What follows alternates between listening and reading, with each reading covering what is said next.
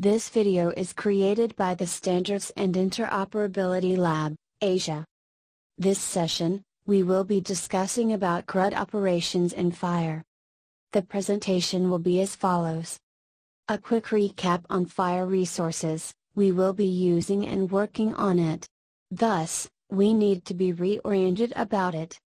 A review on FHIR exchanging data, just a quick review on the methodology available on how FHIR resources can be exchanged. Overview of REST API, one of FHIR exchanging data methodology which follows RESTful design, the CRUD operations. CRUD operations, the create, read, update and delete operations of FHIR resources. Let's start with a quick recap on FHIR resources. What are these FHIR resources? FHIR resources is the building blocks of FHIR. A resource is a container of information which represents something in real world. Reading one resource can reveal a resource with links to other resources. There are roughly 160 FHIR resources available and can be checked in the FHIR specification. It can be represented in multiple formats like JSON, XML, Turtle. Most of the resources can be found in the resource list at www.hl7.org/phirresourcelist.html. To see specifications of a specific resource, you may click the resource name which is a link. It will give you details of the resource. In this example, let's see the patient resource. Specification of the patient resource includes scope and usage, the tree structure of the resource content, terminology bindings, constraints, ResourceD, linking other resources and so on, until the search parameters. In the resource content, you may choose the tab of your preferred format to see the structure in the chosen format, JSON, XML, or Turtle.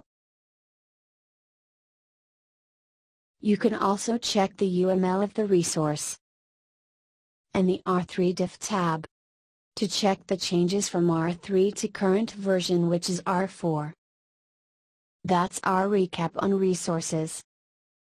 Next we will review FHIR methodologies in exchanging data. FHIR Exchange module is designed as an interface specification. It specifies the content of the data exchanged between healthcare applications, and how the exchange is implemented and managed. The following are the methods in exchanging data or resources between different healthcare applications or system. RESTful API is a client, server API, for web-based application, designed to follow the principles of RESTful design which includes creation, reading, updating and deleting operations along with searching and executing, operations, support. Exchange of routed messages is also supported which can be implemented on the RESTful API or using some other messaging technology. This will help on how to exchange content based on their own architectural and deployment considerations.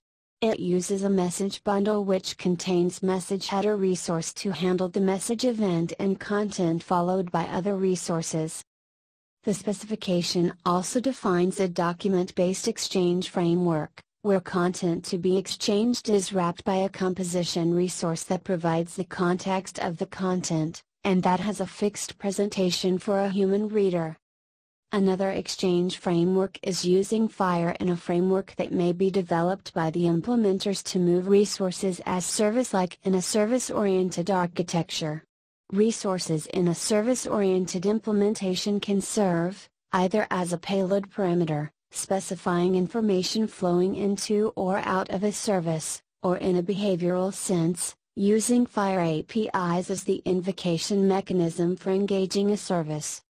Another way to use the resources defined by FHIR is to store them in a database where different applications or modules transact with it as part of their implementation. This is a new area being considered. Each of these approaches can be used to exchange information in between systems or applications. Different systems or applications may opt to have other methods in exchanging resources. But FHIR makes it easy for us with its common methods described or standardized by FHIR. At this point, we will look into one of the methodology described above, the RESTful API. So, what is REST? REST is an acronym for Representational State Transfer. It is an architectural style for distributed hypermedia systems. Data and functionality are considered resources and are accessed using Uniform Resource Identifiers. Resource is the key abstraction of information in REST.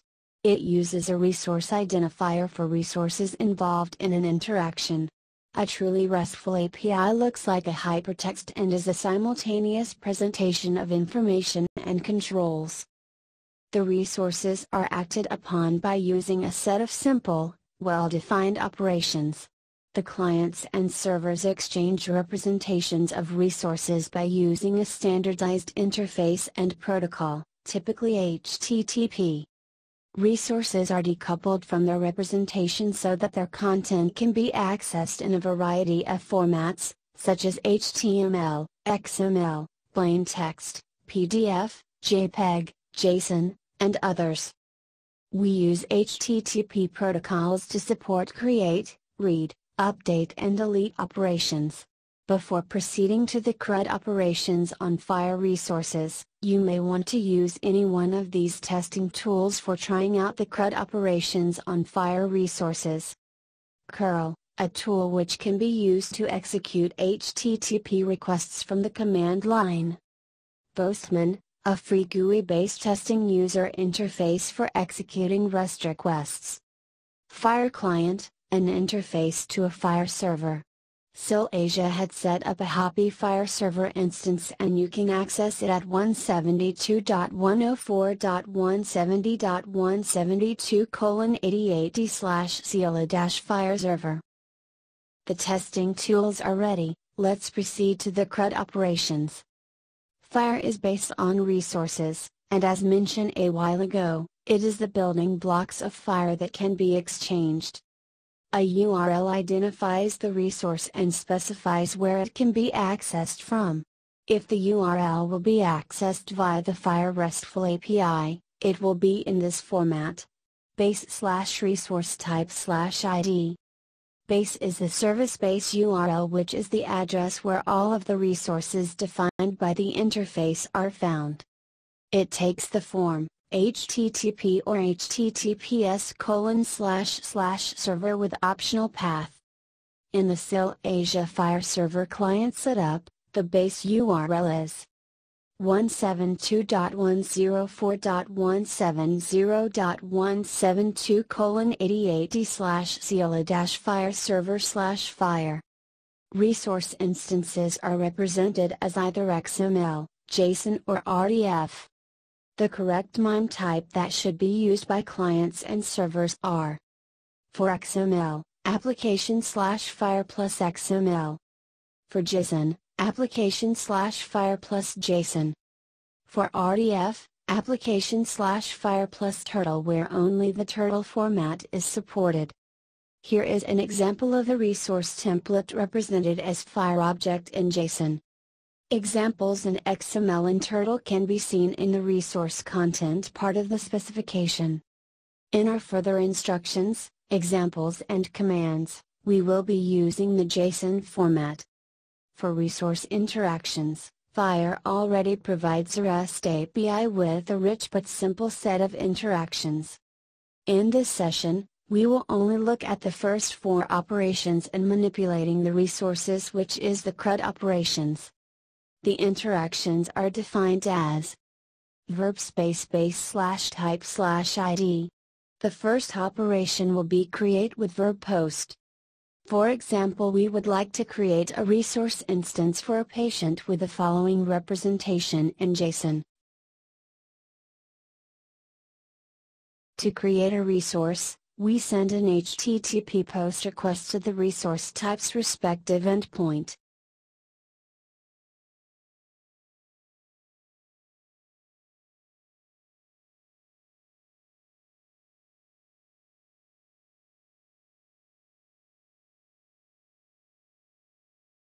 Then we have the JSON body or content of our request.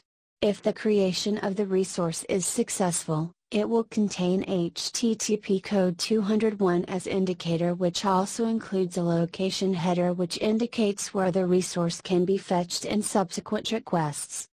For some reasons, servers may need to return an error. FHIR content-related errors should be returned using inappropriate HTTP status code like HTTP 422 unprocessable entity. These are screenshots for different testing applications as mentioned a while ago.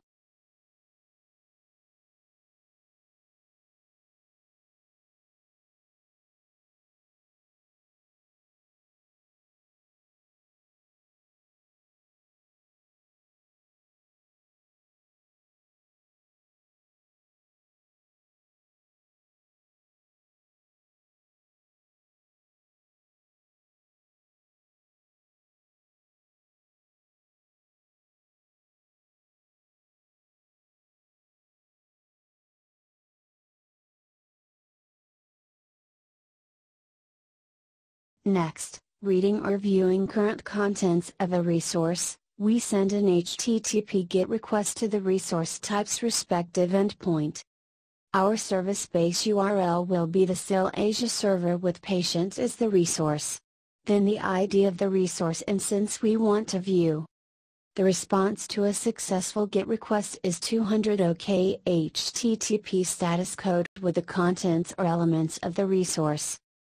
Unknown resources and deleted resources are treated differently on a read. A GET for a deleted resource returns a 410 status code, whereas a GET for an unknown resource returns 404. We can also read or view a specific version of resource instance by adding /_history/version ID on the HTTP request. These are screenshots for different testing applications as mentioned a while ago.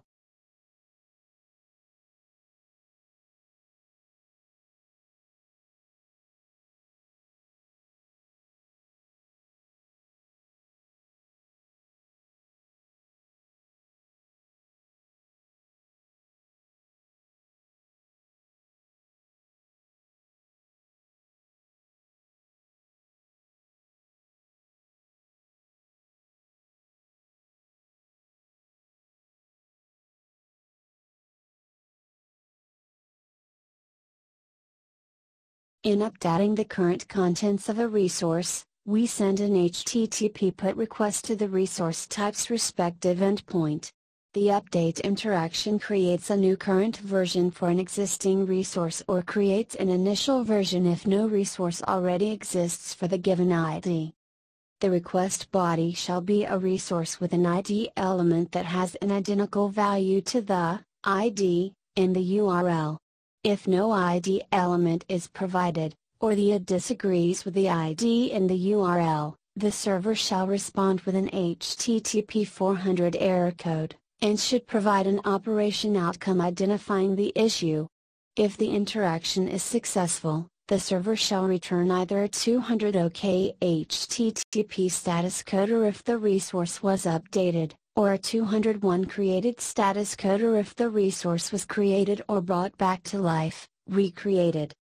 Server may reject updates and may return these common HTTP status codes returned on FHIR-related errors.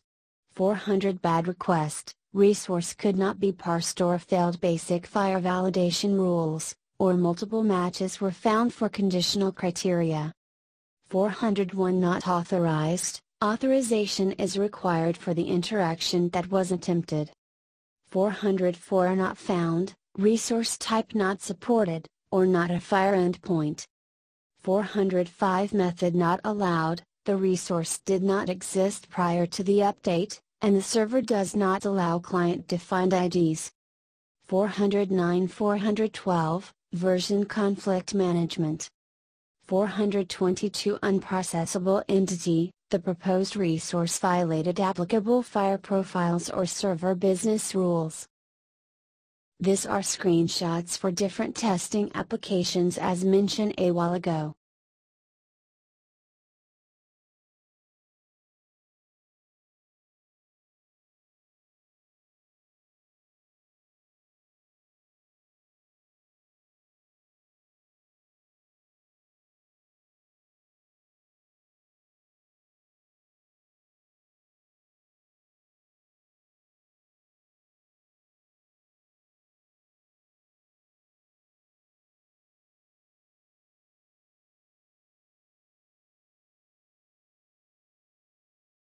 To delete a resource, send an HTTP delete request to the resource type's respective endpoint.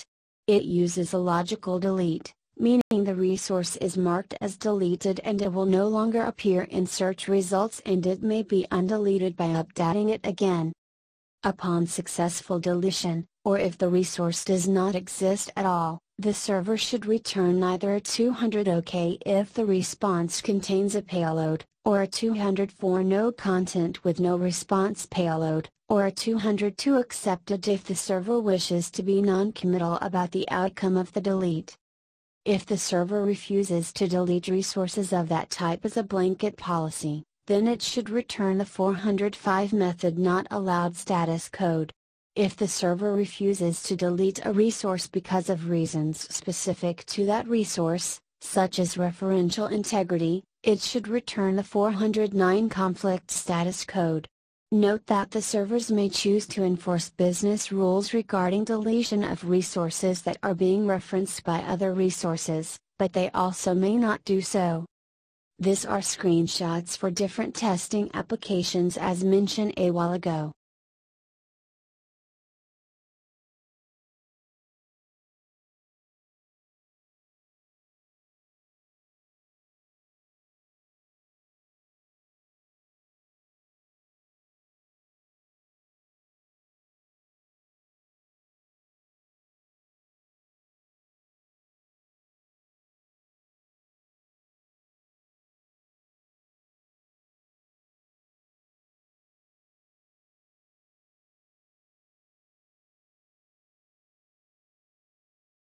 That's CRUD operations for FHIR resources.